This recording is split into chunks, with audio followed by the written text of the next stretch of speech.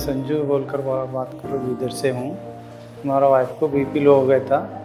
इधर आने के बाद 8 दिन वेंटिलेटर में रख के कम हो गए। कुछ क्रिटिकल कंडीशन में आए थे।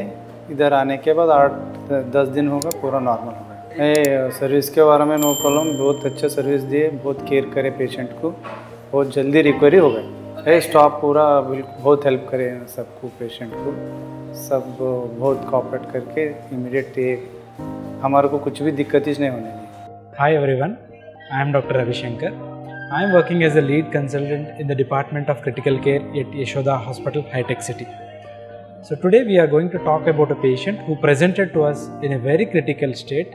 The patient was referred to us from Bidar with a severe hypotension, where she was initially managed there with triple vasopressors, and she was shifted to us for further management. When she presented with the emergency, her blood pressures were hardly 60 systolic and she was on ventilator.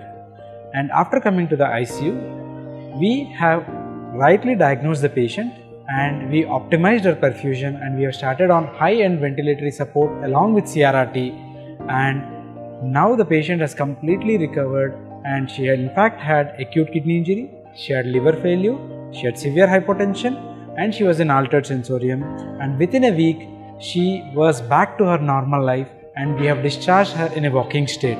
So what we do have here is, we do manage such kind of patients who present to us in a very critical state, and we in fact thought of putting that patient on a VA ECMO support, but fortunately we could recover her without any of this.